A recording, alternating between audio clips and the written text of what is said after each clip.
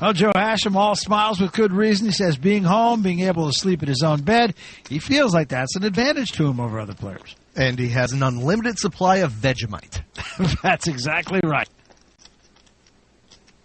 Kester Solomon, the pro from Perth with a 7-6, says, I'm all in. He had 20,800 chips left, and he runs into a buzzsaw.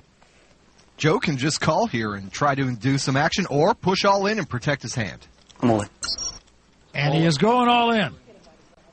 57,100 now, if anybody wants to continue. So for my whole stack. Holds to Fisler, who's got an ace-queen suited. Hey, you'll have a story to tell either way, kid. Don't worry about him, worry about me. Well, he's got you covered.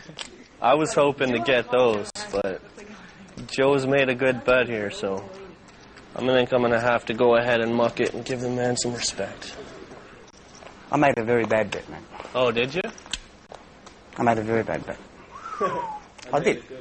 I made a very bad bet. I had ace, queen of clubs. What'd you have, ace, queen of clubs? Yeah. Wow, how stupid am I?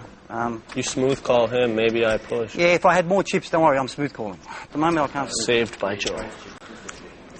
Somehow you get the sense this is not all good nature. 6 on the flop, 7 on the river. Put the ace of spades out there and put him out of his misery. Man. Queen, deuce, 3. Miserable flop for Solomon. All in, and he's going to need runner now to stick around, Barry.